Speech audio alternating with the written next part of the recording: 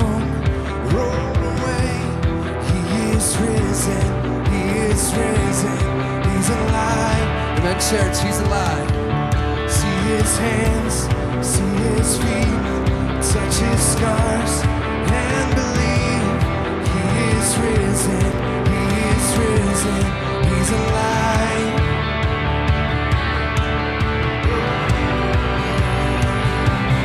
He's alive. He lives. All honor and power are his. All glory forever. Amen. Jesus lives. Hear the darkness breaking free. Hear the song of redeemed. He is moving. He is moving. He's alive. So take this freedom, take this love. Can you feel it rising up? He is here. He is here. He's alive. He lives. All honor and power are his. All glory forever. Amen. Jesus lives. All honor and power are his. All glory forever. Amen. Jesus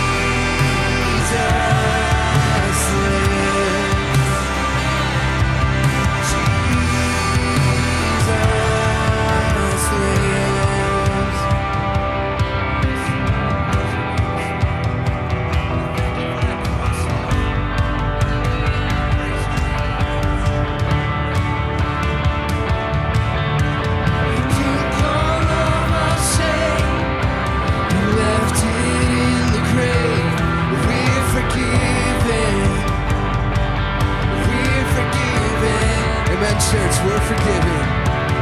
Look forever time, only by the blood.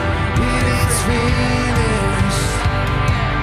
It is finished. Let's sing this again, church. You took all of my shame. You left it in the grave. We're forgiven. We're forgiven. You were forever done, only by the blood. It is finished. It is finished. He lives. All honor and power are his.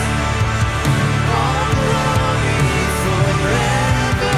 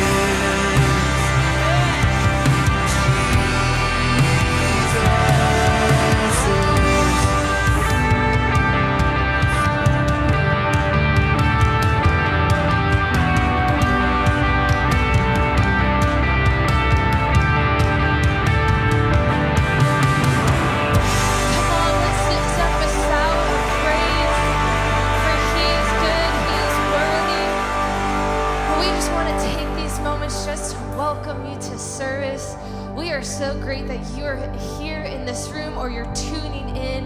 It's so great to worship with you. You know, this week, it's the big kahuna. We're celebrating the coming and what God is about to do. We're celebrating the time before the cross. It's Palm Sunday because we read in John chapter 12, and it says, so they took branches of palm trees and went out to meet him, crying out, Hosanna, blessed is he who comes in the name of the Lord, even the King of Israel. The anticipation of the cross, the anticipation of what the cross is, the blood that was shed for you and I. When God said it is finished, he covered everything from that point for all of eternity. That we could be one with Christ, that we have the victory in Christ, that we have the love of Christ within us, the power of Jesus. And then 3 days later, there's a plot twist and he raised again. But this morning, let's fix our eyes on Jesus, the author, the perfecter of our faith. For he is so good. Let's sing Hosanna to him because he deserves the praise, the honor, and the glory. So Jesus, Lord, we fix our eyes on you this morning. God, we ask you, Lord, would you come have your way in this room? God, we ask, Lord, would your presence blow through this place? God, we ask you, Lord, for a fresh pouring out of your presence, God. Lord, would your praise always be upon our lips? So God, we ask you, Lord, would your will be done this morning? God, we thank you, Lord. We thank you for the cross. God, we thank you, Lord, for what you've done and what you're going to do. Jesus, Lord, we love you. We worship you. In Jesus' name we pray.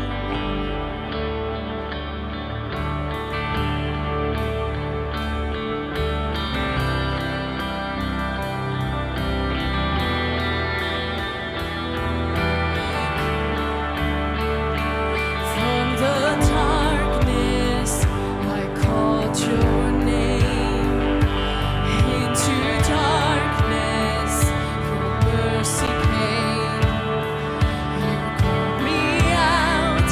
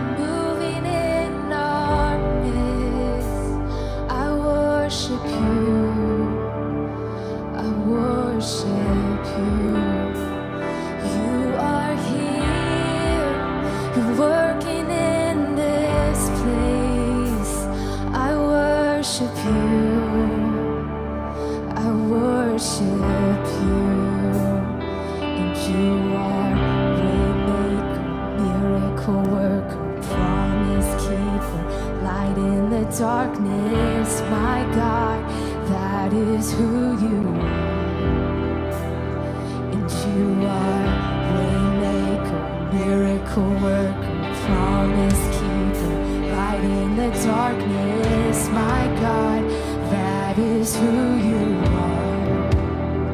You are here, you're touching every heart. I worship you, I worship you. You are here, you're healing every heart. I worship you, I worship you. You are here, you're turning lives around. I worship you, I worship you. You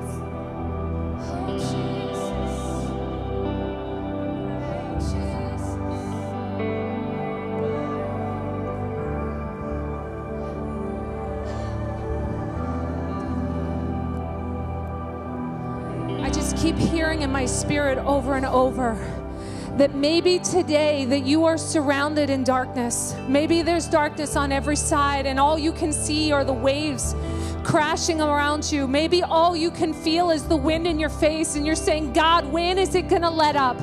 When is my breakthrough gonna happen? But we serve a miracle working God, one who is able to raise those from the dead, one that is able to speak life back into a body, open blind eyes, open deaf ears, to provide everything that we need. All we have to do is reach out. When Peter stepped out of the boat and he walked on the water, Jesus beckoned him to come. And when he walked out, Peter got distracted for one moment.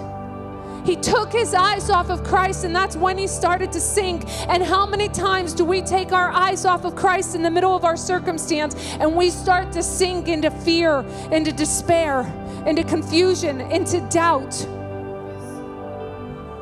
Know that this morning, God is speaking life into the middle of your circumstance. Even if you don't see it, He's working. Even when you can't see it, He's moving. We need to begin to worship and praise Him in the midst of the storms that we are facing. Praise Him when we can't see an answer. Praise Him because we serve a miracle working God. I know Kathy's gonna walk. I know she's getting feeling back and she's progressing and her spirits are even doing better. But we need to keep interceding for Kathy for a complete work, because I serve a God who doesn't do things halfway. God is going to complete what He has started in Kathy, and God is going to complete what He has started in your life. Many times when we feel darkness around us, God's saying, rise up, my child, rise up in strength, be strong in the faith. And we talked about this a couple weeks ago, that even in the scriptures, we see those that cried out and say, I believe, but help my unbelief. What is one of the best tools that you have to fight unbelief? You start to worship God with everything in you, and unbelief, doubt, fear has to go in the name of Jesus, and faith rises up. Faith is birthed inside you. You get into the Word and you start to declare what the Word of God says over your situations, and you watch God turn things around. Come on, let's sing that one more time. Go from the bridge, please, even when we don't see it, and declare over your circumstances right now that even because my natural eyes cannot see, my God is at work.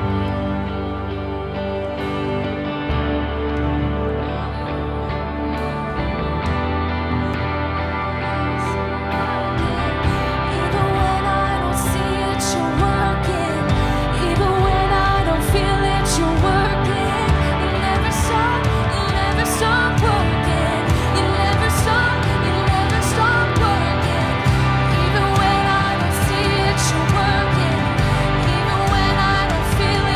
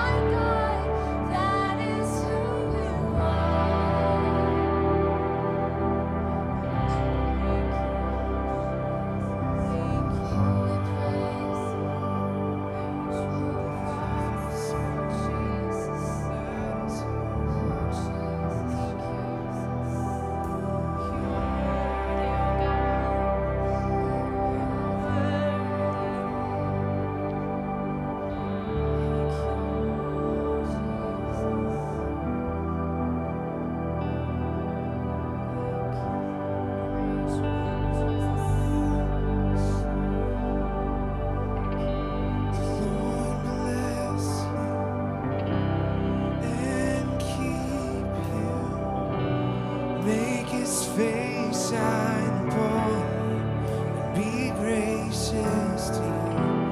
Lord, face toward you and give you peace. Say that again, church. The Lord bless you and keep you. Make his face shine upon you and be gracious to you. The Lord turn his face toward you and give you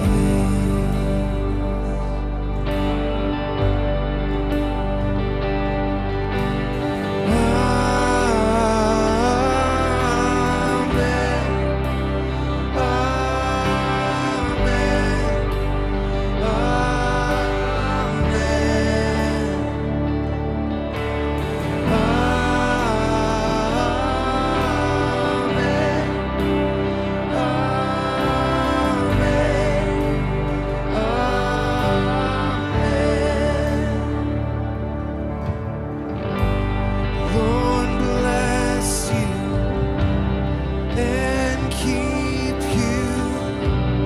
Make his face shine upon you and be gracious to you. Lord, turn his face toward you and give you peace.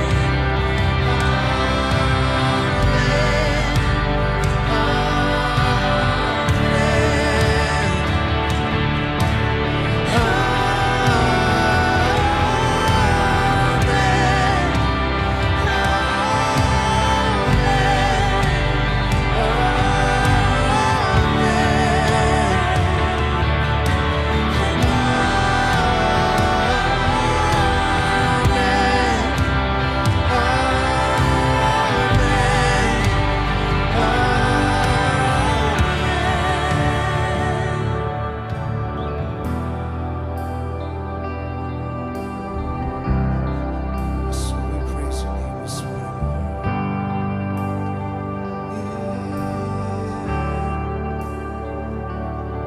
May his favor be upon you and 1,000 generations, and your family, and your children, and their children, and their children. May his favor be upon you and 1,000 generations, and your family, and your children, and their children, and their children. May his favor be upon you and 1,000 generations, and your family, and your children, and their children, and their children. May his favor be upon you and 1,000 generations, and your family, and your children, and their children, and their children. May his presence go before you and behind you and beside you, all around you, and he's with you, he is with you, he is with you in the morning, in the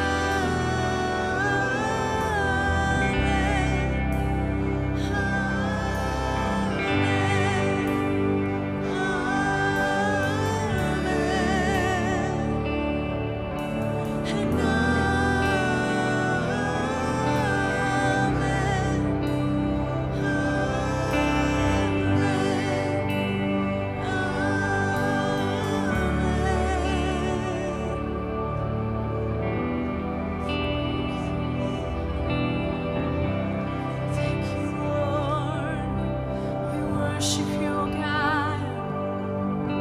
Thank you, Lord. Hallelujah. Lord, we thank you for your presence in this place. Lord, I just stand in awe of you, for you are such a great God who's so good to us. Lord, I just want to spend time just lifting your name on high, Lord, for you are so worthy. Lord, I thank you for sending your only Son to sacrifice himself for my sins, for the sins of others, Lord. He made a way. Lord, that's a debt we could never repay. But Lord, I want to spend my days just praising you and spending time with you, Lord. And I thank you. Lord, I pray you would just go in this service, Lord. Your Spirit would stay with us, Lord. And there would be no distractions, Lord. There would be nothing to take away for what you have for us, oh God. We thank you. In Jesus' name, amen.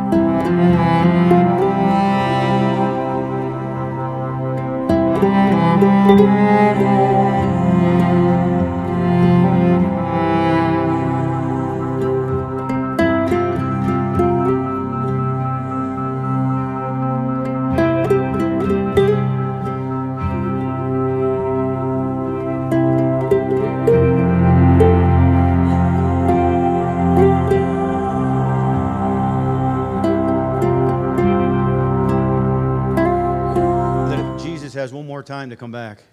Amen. Are we excited for that day? Amen. Well, good morning to those who are watching us on social media, and good morning to you, First Assembly of God. I'm glad you are here with us to celebrate the triumphal entry of Jesus. And many of us have heard this story before, and many of us have read it, and we've gone over it in our minds. But I want to take a different look at it this week or this time. I want you to put yourself as a reporter back at this time. Now, many of us have been in parades or seen parades, and I've been in both. I've watched parades and I've been in a parade. And all that you see sometimes in the parades is you have news media and you have reporters that go around and they ask, well, what do you like about this? Or what do you like about this? Or are you excited to be here? So I want you to put yourself as a reporter back in downtown Jerusalem. At the time Jesus is walking into town on the colt. What would you have written in your article or on your social media page? What would you have said? Would you have given the truth? Would you have gone around and asked questions to other people? Why are you here today? What are you going to write down? What were you going to ask the people as they call out Christ, Hosanna, Hosanna?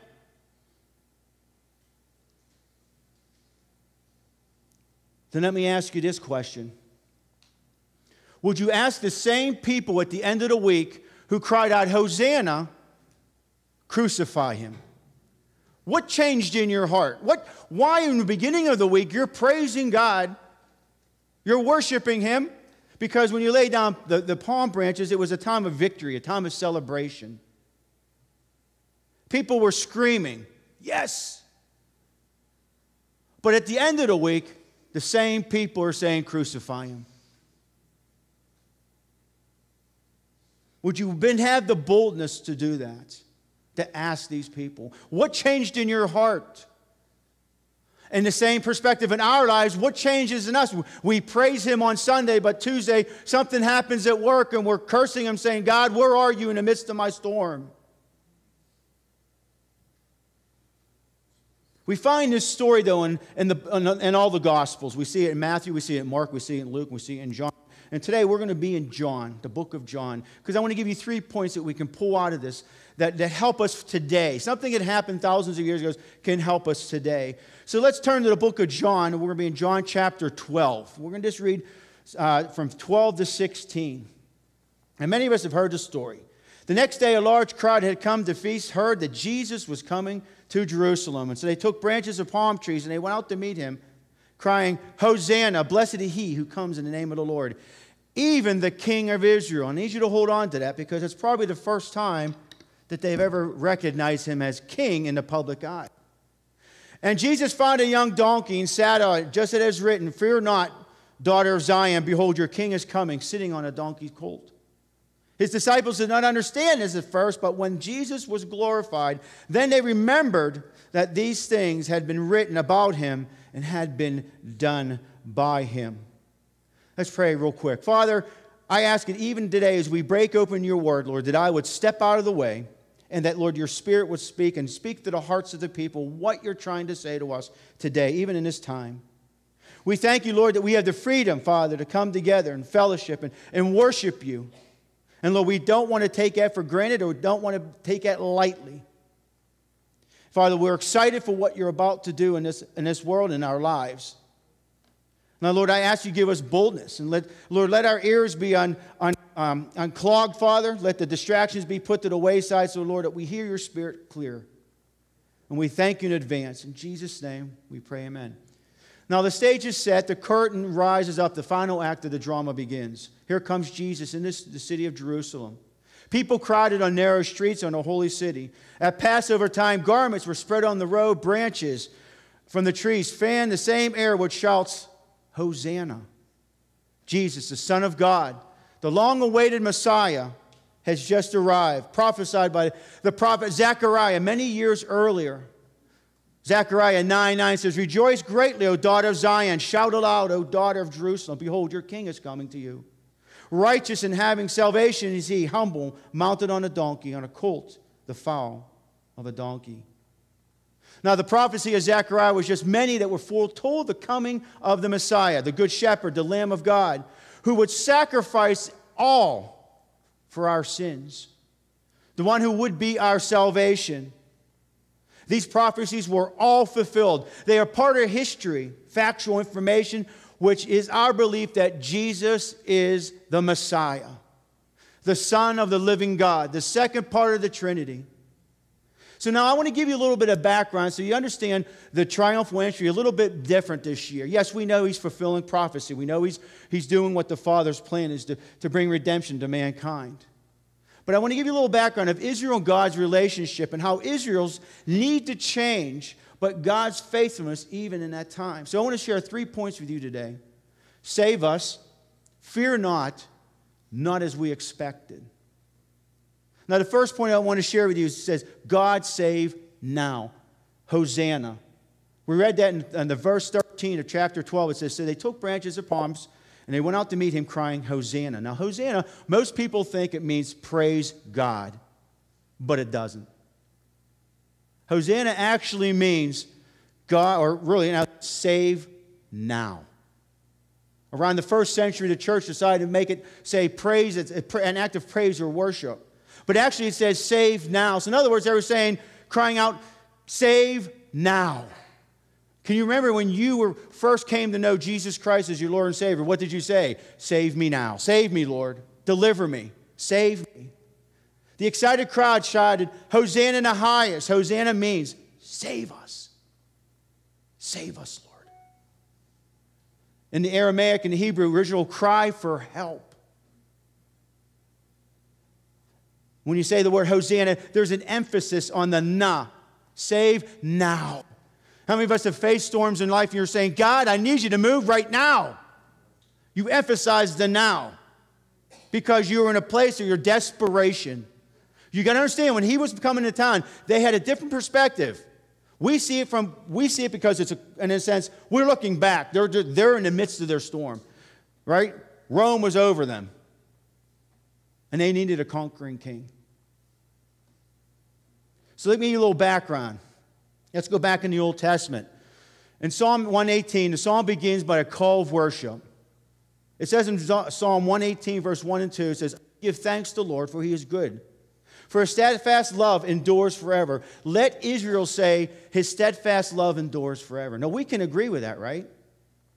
Go down a little bit more in verse 22 through 26. It says, the stone that the builders rejected had become the cornerstone. This is the Lord's doing. It is marvelous in our eyes. This is the day the Lord has made. Let us rejoice and be glad in it. Save us, we pray, O Lord. O Lord, we pray, give us success. Blessed is he who comes in the name of the Lord. We bless you from the house of the Lord. Now, regardless, it is clear that the people wanted salvation on their mind, whether it was in the book of Psalm or it was in the Gospels. Now listen, in the Gospels, the people understood the king had come to bring salvation, but they were confused on what kind of salvation Jesus, the king, was about to bring. See, they wanted a leader, and they knew he was a leader. And they wanted him to bring their country to former glory. Praise God for giving them the king, because they acknowledged him in the scriptures, our king. However, they were blinded by Jesus' true mission. See, these are some of the things they faced that we didn't know. Put yourself in their position. You see, the people wanted an insurrection to topple Rome. They wanted Rome out. A person that takes an armed rebellion against the authority. Jesus did come to defeat an enemy, but not the one in their mind. Instead, he came to defeat the enemy of sin that ensnares every man and woman. He came to fulfill the Father's plan of salvation. And like us, when Jesus is moving in our lives, in our situation, or our challenges that we face, and as soon as he doesn't respond the way we feel that he should respond, our attitude changes. And normally we express it with bad attitudes and the things that we say and do. Isn't that the truth? God, I need you to move. And he moves in a certain way that prospers you, makes you better. You're like, oh man, I didn't want it that way. Here's another psalm I'm going to take you to, Psalm 107. Now, the psalm speaks of a time when there was adversities and God had delivered his people. The psalmist tells us how God continues to care for his people, whether it's for food, guidance, water, saving them from their disobedience, storms at sea. But whether it was back then or today, God still rescues those who follow him and cry out to him with a genuine heart. So let's go to Psalm 107, verse 4 through 9, and then we're going to go from 10 to 13. It says, some wandered in the desert, finding no way in the city to dwell in, hungry, thirsty. Their soul fainted within them. Then they cried to the Lord in their trouble, and he delivered them from their distress. He led them by a straight way till they reached the city to dwell in. Let them thank the Lord for his steadfast love, for his wondrous works to the children of men. For he satisfies the longing soul and the hungry soul. He fills with good things. Let's go to verse 10 through 13. Some sat in darkness and shadows of death, prisoners of affliction with irons. For they had rebelled against the words of God, and they spurned the counsel of the Most High. So he bowed their hearts down in hard labor, and they fell down with none to help. Then they cried to the Lord in their trouble, and he delivered them from the distress. But how many know when you read the Old Testament, and you're probably asking, why are you giving us all this background? Because I want you to look at when the triumphal entry comes, because it's just them repeating their lives because they refuse to obey God and walk in obedience. But do we follow that same pattern? See, in Psalm 107, as you continue to read that passage, God is not rebuking them for crying out to them. But he's saying, listen, why can't you praise me in the good times and only in the bad times? Why can't you call out to me when things are going great? Why is it that I have to be having problems before you call out to me? And how does that relate to us? Do we call out to God on a daily basis, praising Him and thanking Him for His goodness and His mercy? And His love is never ending. It's always there. Or do we only wait till we come into a problem, and we have struggles, or then we call out to God? When we read the Scripture, it gives us the answers on how we can live a life better than they did. See, we see them crying out in the Gospels once again. Go back to John chapter 12, verse 13. So they took the branches of palm trees and they went out to meet Him, crying, Hosanna, save now. Do you see the history in the past? The enemy would come against them. They'd cry out to God. He would deliver them. Once again, they would go again and again and again. And here we see the triumphal entry. And they're thinking Jesus is coming in. He's going to kick Rome out like He did in the Old Testament. But they were wrong. We see Israel crying out for God. God, help me in this captivity. Get rid of the Romans. But they changed it to crucify Him a few days later because He didn't do what they felt that He should have done. For the church today is those, have we become a church of more griping than surrendering? Have we forsaken prayer for complaining?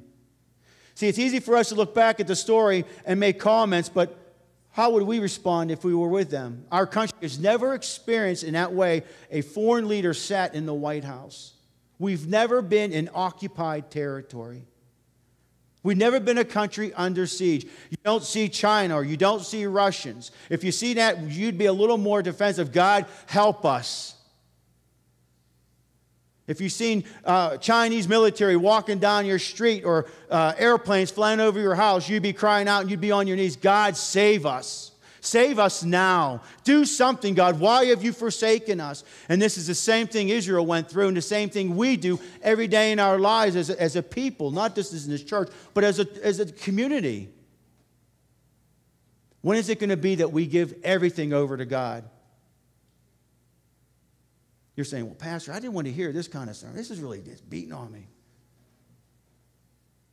It's just the truth. Understand, they are crying out for freedom. They experienced captivity as a people for a long time. For us, we know He came to save men and women's souls that have eternal life through Him, for those who follow Him and choose Him as Lord and Savior. But we haven't been in their position. God rescued me in the midst of my storm. Save me, Lord. Jesus saved me on my terms, not yours, though, is sometimes what we say. God, I'll come to saving knowledge, but I'll let you in my heart, but I'm still going to sit on the throne. See, we can have Jesus as Lord and Savior. You can have Jesus as Savior. And we just have Jesus as Savior. That means He doesn't have the Lordship in our heart. We don't let Him sit in our heart. We don't allow the Holy Spirit to speak to us. And this is the problem that God's people are going through. They were stuck. Number two, second point I want to look at is fear not. John chapter 12, verse 15 says this, fear not, daughter of Zion, behold, your king is coming, sitting on a donkey's colt. Now, this is one of the most frequent spoken commands used. Fear not. But it's a positive thing. You know, it's a positive thing, not a negative. Fear not, I am God. In other words, place your trust in God. How many know that we sometimes let fear into our lives? We let fear clog our judgment. We make bad choices, right? But God's saying, fear not. I'm here. I'm here in your life. If you're a believer in Christ, you have the Holy Spirit living inside of you. Why do we fear? Even when you look at the first scripture in the book of Genesis, what's it say? In the beginning, God. Who? God created the heavens and the earth. If I'm a follower of God, if I have a relationship with Jesus Christ, and I have the power of the Holy Spirit living inside of my heart, when I get fearful, go back and read that scripture. In the beginning, God created the heavens and the earth. Why do men and women fear of what's happening in our world today? Is there a doubt that God's going to answer your prayer? Is there a doubt in your life that God's going to help you? Is there a doubt? That's something we have to soul search. Even with everything going on in the world today, God got this. We need to be looking for opportunities to share God's goodness, His gospel. Share the story of God's faithfulness in your life and in my life. Continue to pray for those who are in fear and locked up in their homes. There are still people who are so fearful they're staying in their homes. They're not going out. Or they're choosing to pick or choose where they go. Ask God to give you boldness to reach out to all those who are around you, your neighborhood, your community. God is opening doors all over the world, and we need to pray, what is our part in our little community, in our neighborhood? Step out in boldness to witness to people around you. Today we have the lamp that's lit. Praise God. Praise God.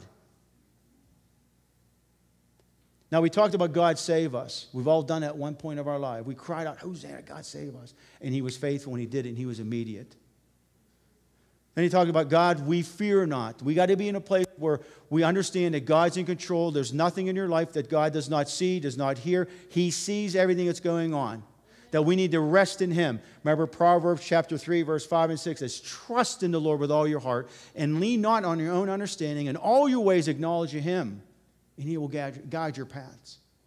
He will, because why? You follow Him. You listen to what the Holy Spirit is saying. To fear not. No matter what the world brings and everything that's going on in the world today, fear not.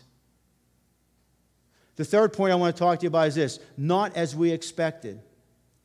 Verse 15 says, fear not, O daughter of Zion. Behold, your king is coming, sitting on a donkey's colt.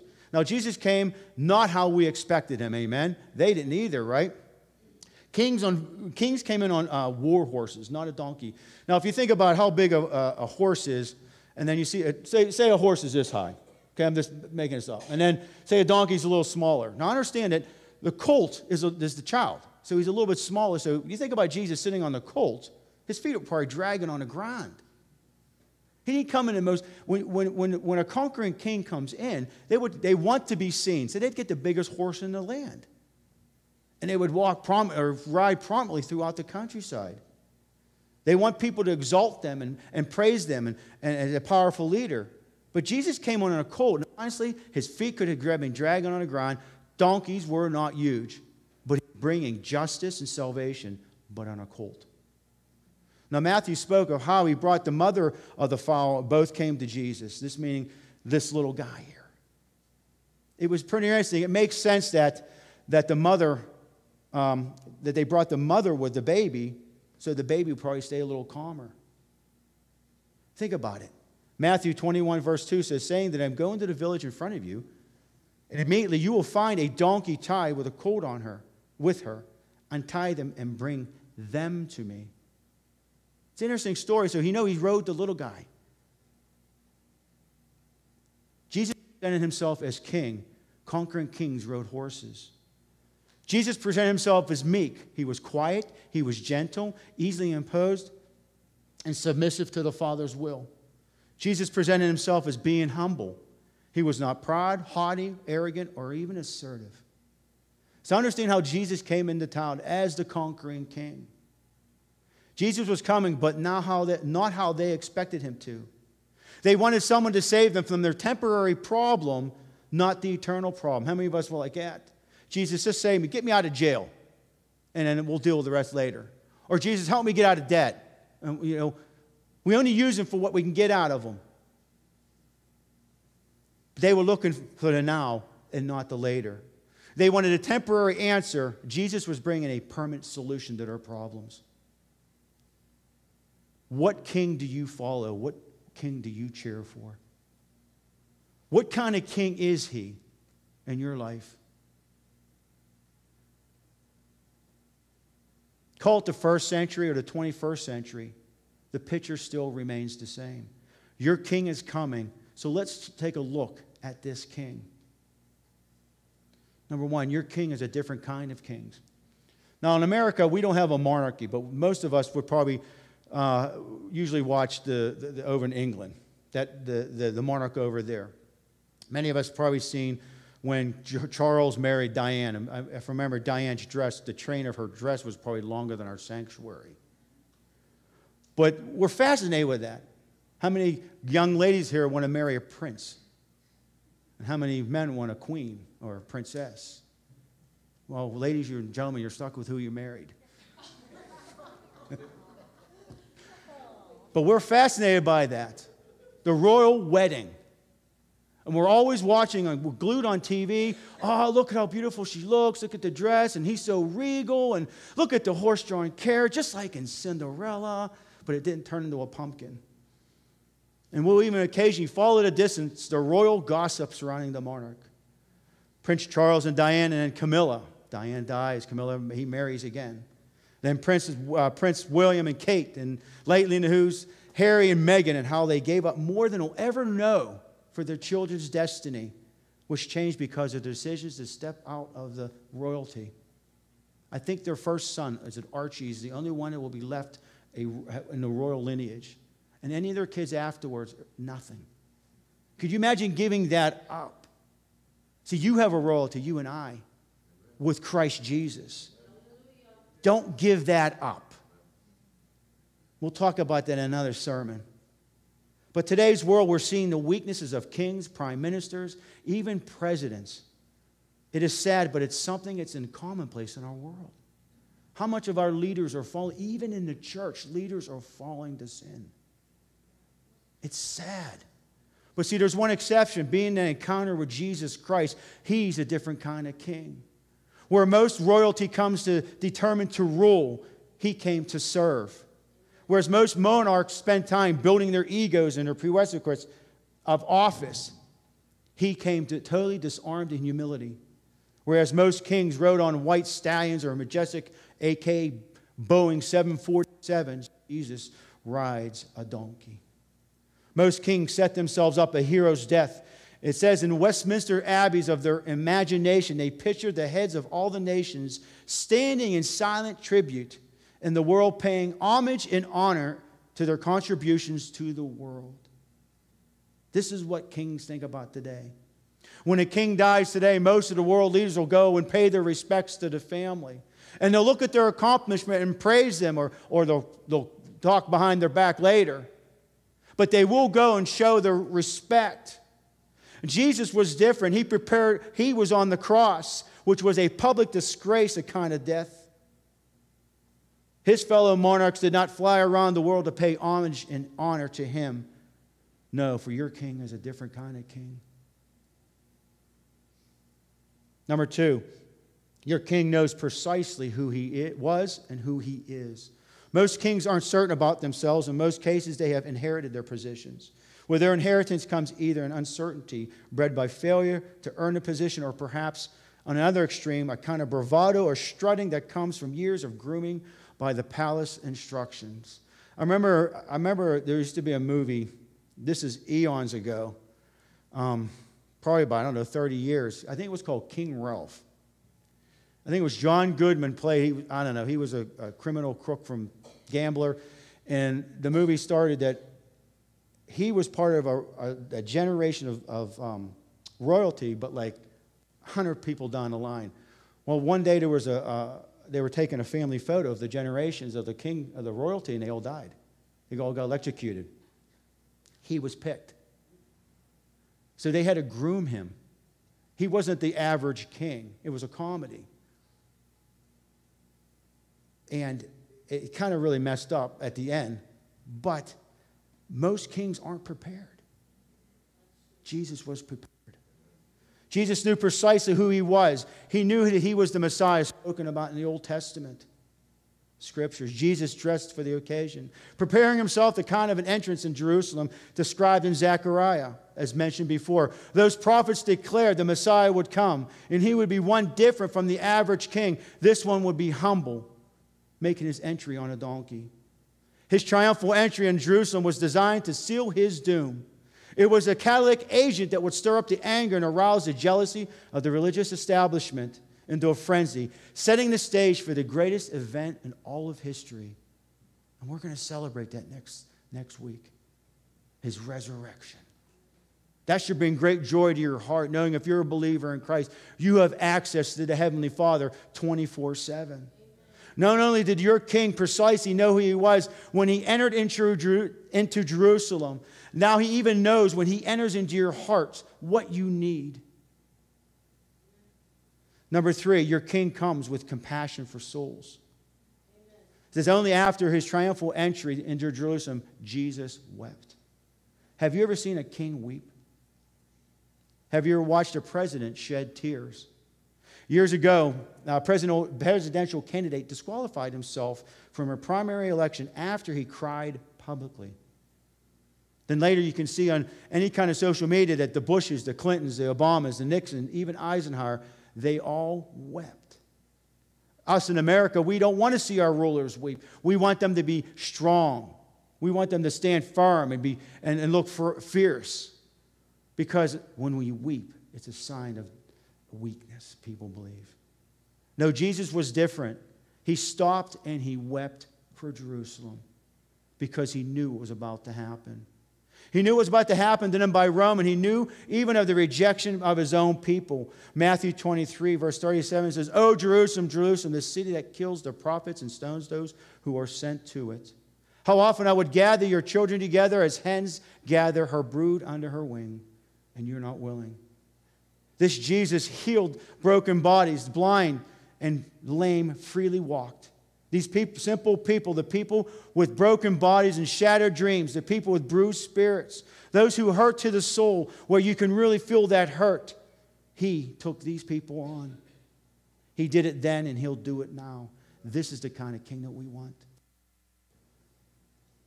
A king that doesn't close the door to you. A king that doesn't say no to you in a sense that when you cry out, "God, help me." He wants to transform your life through the regeneration power of the Holy Spirit. He wants to touch your lives and make you a whole person, body, soul, and spirit fit together. Amen? How many of us could use a good talking from Jesus today? How many of us could use a touch even today? Number 4, your king comes sounding note of judgment. It'd be nice that if it's just all love and cake and ice cream kind of stuff, but there is a judgment coming. And Jesus is bringing it. He's a king who has compassion, but his compassion is not to endeavor to buy you his favor or your favor. He's not going to give you everything you want. He's not going to deny his own righteousness. He tells you what you need instead of what you want. He tells you that someday you will stand before God, your maker, accountable for that, all that you've done in your life. He warns of judgment. He warns of eternal hell, total alienation and separation from himself. And there are some that will face God on their own merits at the great white throne of judgment, those who reject Christ in their lives. I don't want to be them. As a believer, we will stand before him in the bema seat where we will answer for what we did with what God gave us as believers and how we lived our lives. That's going to happen. But how many know that God is a gracious and merciful God? That his throne room is open to us 24/7. That he gives us ample time and he loves us. But he is a just God. Now, do you ever pick a scripture that you really don't want to see or happen that brings you fear? What are some of the scriptures that bring you concern or fear? Now, Romans 3:23 says this, "For all have sinned and fallen short of God's glory." We all know that, right? It's commonplace. Romans 6:23 says, "For the wages of sin is death, but the free gift of God is eternal life in Christ Jesus our Lord." So we know that as sinners, we know how to get out of this is through Jesus Christ. But two that really bother me sometimes is this, Romans 14:12. "So then let each of us will give an account of himself to God." Now there was a couple scriptures that says, even the one I think it's in Matthew, and it talks about, "Depart from me, you evildoers. I know you not." When you understand what that scripture means, he's talking to people who aren't truly believers. But I'm a believer. And in Matthew 12:36 says this, "I tell you, on the day of judgment, people will give account for every careless word they speak." How many of us said some stupid things in your life that you'll answer for? I wonder some of the words that I say as a believer in Christ. I wonder if some of the things that I've said, and I'm like, oh, man, I'm going to answer for that one. But I know that he's a gracious God. Amen? The king who enters Jerusalem on a donkey walks on the foot side of the hill. From his perspective, overlooking a city he loves, for which the city he wept. He refuses to give a campaign speech as any earthly leader would do. Jesus tells people like it is. Instead of telling, he says this. He says, listen, you're going to have domestic breakdowns. You're going to have economic catastrophes. You're going to have wars. You're going to have rumors of wars. You're going to have earthquakes. You're going to have famine. You're going to have horrible desolation, which you and I will bring upon ourselves. This is the kind of king he is. He tells you and me what we need to hear, not just what we want to hear. He talks about more than positive thinking. Oh, it'll be okay. You can do it. Pull yourself up by your own bootstraps. He tells us you can't succeed ultimately without me. You can't make it. Your king is coming and he approaches. He demands your response. The next statement is true, but it's hard.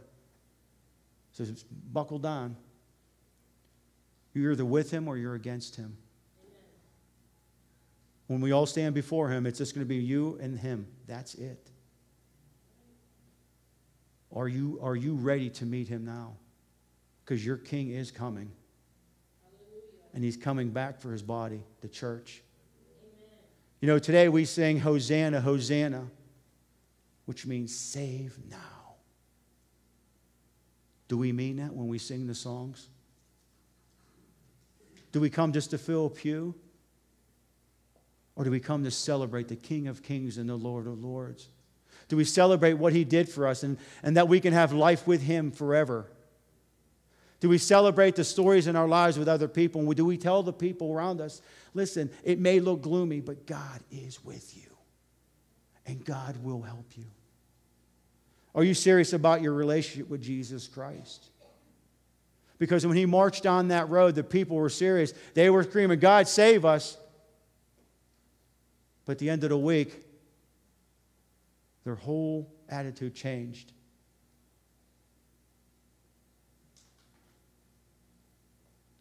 Have you come here today just because it's a nice thing to do? Or are you watching today because it's a nice thing to do? Or because you're here because you mean business? I challenge you this day to search your hearts. When we cry out in our lives, Lord, save me, is it just for a temporary situation or solution? Or is it something eternal? If you're a believer in Christ, your eternity is set. If you have not made the decision for Christ, there is no better time than today. I can tell you the times in my life where God has rescued me from things I thought I could never get out of. I can tell you the times when I felt like Peter drowning and God reached his hand down. And even he says, oh, you little faith. And he picked me up out of the thing that built my faith right there, knowing that God was in the midst of my storm. And that even though I made a bad choice in my life, he reached down and grabbed a hold of me and said, I'm going to rescue you because you called out to me. And even though that my life wasn't perfect, every time I called out to God, he rescued me. He pulled me out, but he walked me through so that I would learn that I would not do the same thing over and over again. And that's what Israel was doing, and that's where they failed. Because every time God rescued them, he said, listen, I am here. I am your God. I will take care of you. But they rejected him. And when he marched down the town, he was like, I could see it. Why? He's sitting on that donkey. It's just me. Going down, he's excited, but he knows what's going to happen. His own people reject him. I don't want to be in that place I reject God. But I can tell you here, as you listen, where God had taken me from point A to point, I'm glad I'm not where I'm at. And I can't wait to see where I'm going. Because I got the grace of God, the mercy of God, and I got the Holy Spirit inside of me, breathing on me daily, saying, listen, here's what's best for you. Here's the decisions you make. And we got to be in a place as the body of Christ to hear what the Holy Spirit is saying. What king do you serve? Do you want to serve a temporary king where he's going to just meet your problem right there? Or are you looking for a king who's going to help you through all of eternity? What is your perspective? What do you want? You and I have to decide. Have the worship team come up.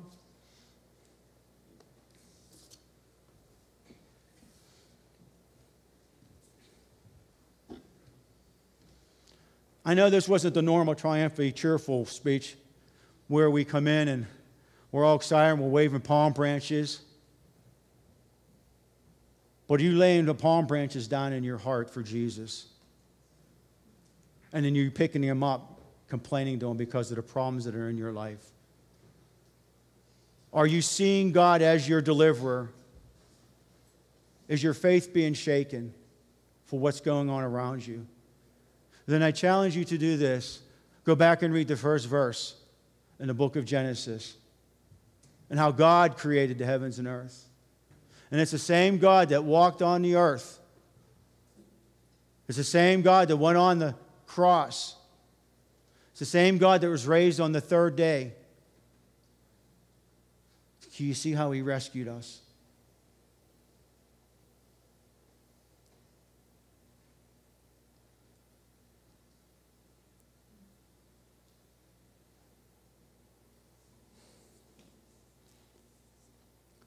Jesus has so much in store for us as the body of Christ and as individuals. Are we willing to pay the price of what God has done for each of us? There's people all around us that need Christ. Someone planted a seed, and now someone's life is now with Christ. Church is serious stuff. Church is serious stuff. Or Jesus is serious stuff, not church. But being the body of Christ, we have responsibilities.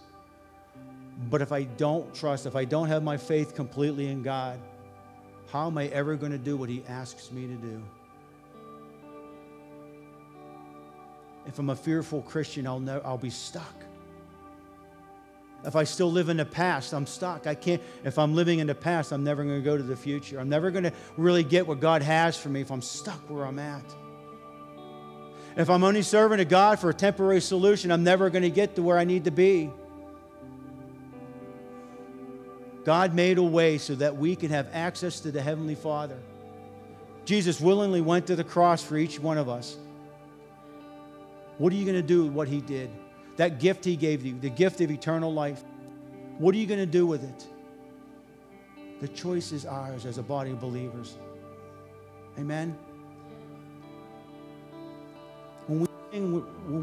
As we leave this place, not just say the words Hosanna.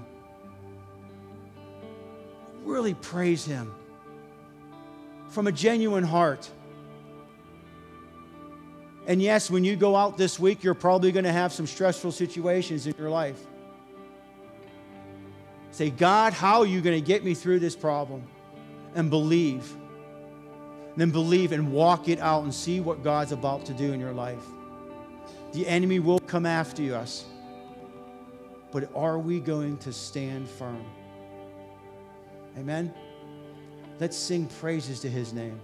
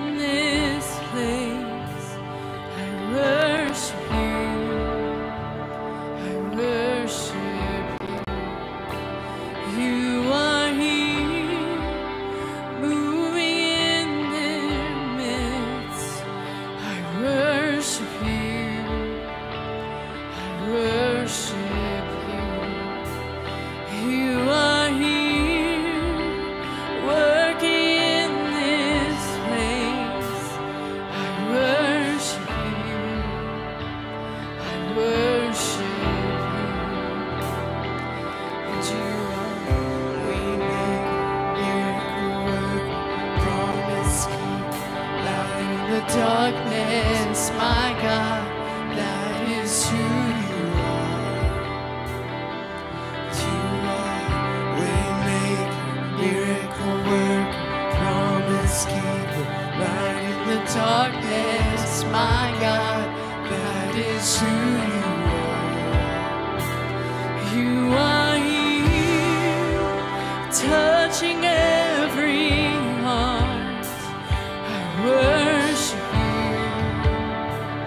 I worship you.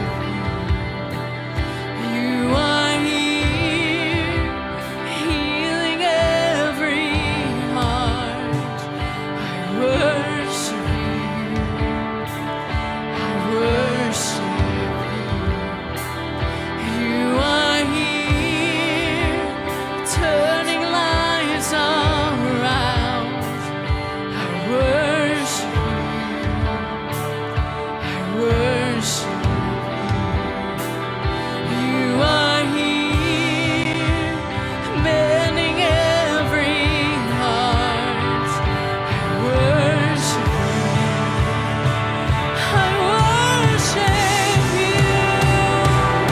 You are waymaker, miracle worker, promise keeper, light in the darkness. My God, that is who you are.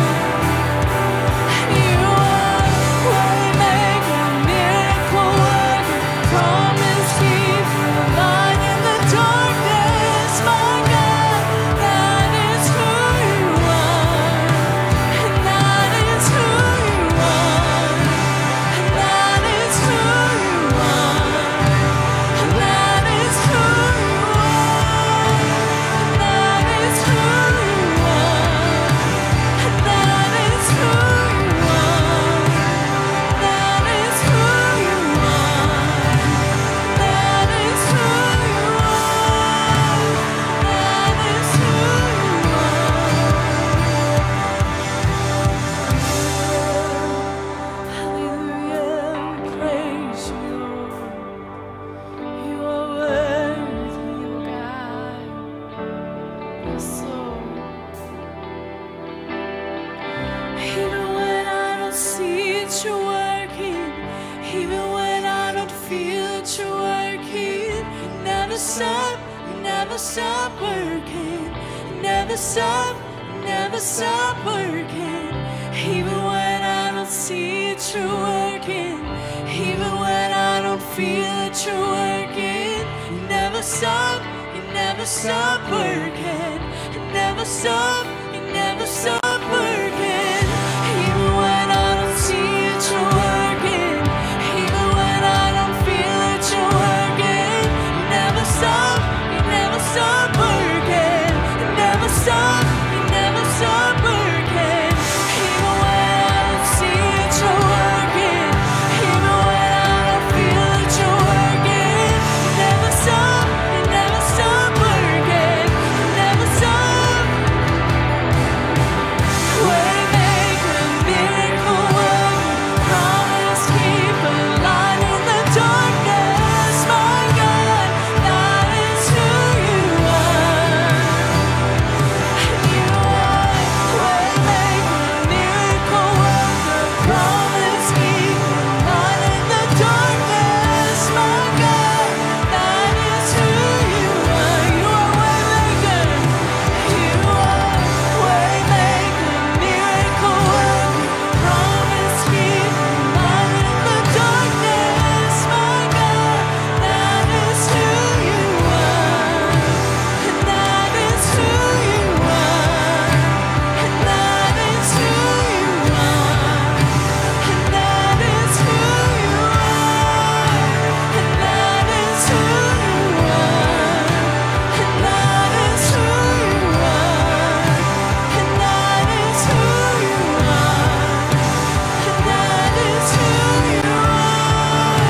And that is who you are. And that is who you are. And that is who you are. And that is who you Thank you, Jesus. You know, those same voices that stood along the road and shouted, Hosanna, that cried out, save me, Just like my husband said, we're after a temporal fix. How many of us find ourselves looking for a temporal fix? I'm going to ask that every head be bowed for just a moment, every eye closed. Jesus wants more than just a moment with you. He's looking for an eternity with you. A relationship, a daily relationship where he's saying, come. He stands with his arms open wide, welcoming us. He went to the cross for us. And today, I want to make sure that every single one of you in this place has the opportunity to know Jesus as your personal Savior. You know, my husband mentioned about the lamp being lit. We are celebrating the fact that there are 3 that are now counted in eternity because they took a step. But there might be some in this room, even this morning, or some watching online that have never taken that step. And maybe that's you. And I'm going to ask, without anyone looking around, if that's you, and you're saying today, I'm taking a step. I either want to give my heart to you for the very first time, or I am rededicating my life to Christ today. That I'm not after a temporal fix, but I'm after a permanent assurance of knowing that my eternity is sure with Him. If that's you today, I'm going to ask that you would make eye contact with me. If I don't see you, lift your hand. Amen. Amen. And if that's you at home, know that all of heaven is rejoicing with you over the decision that you have made today. Father God, we come to you this morning. Lord, we repent of our sins. Lord, we know that we are sinners in need of a Savior, and that's why you sent Jesus to the cross. None of us are perfect. Father, this morning we offer ourselves to you fresh, new. God, even that this Holy Week, Lord God, would be so profound, Lord God, in our thinking, that we wouldn't just breeze through just another week, but God, that we would take moment by moment the accounts of what you went through for me, for us, oh God. Lord, I thank you for those ones that have given their lives to you. Whether it be this week or this morning, God, I thank you. I thank you that we have access to the throne through you. I thank you, God, that because of what you did for me, that I am now a child of God. I am no longer a slave to my sin, to my past. God, we celebrate. Father God, we cry out with purity of heart, saying, save us now, oh God. Hosanna, Hosanna to God in the highest. Save us, oh God, today and forevermore. Oh, Father God, we bless you, Lord. We praise your holy name. And with one voice, we would say, amen. Amen. Listen, next week for Easter Sunday, there is no Sunday school. We are, however, having a breakfast. Please make sure you sign up. The sign-up list is out in the foyer. Put your name down so we know how much to prepare for. We're having a traditional style breakfast with pancakes and eggs and bacon and sausage, some good stuff, right? But you can't fall asleep during service. So come, get your bellies full, but make sure you sign up. May God richly bless you. Don't forget, we have Wednesday night service. We have Good Friday service at 7 p.m. on Friday evening. It is going to be a different style service. Be part of it. Come on out. We'll see you then. God bless you.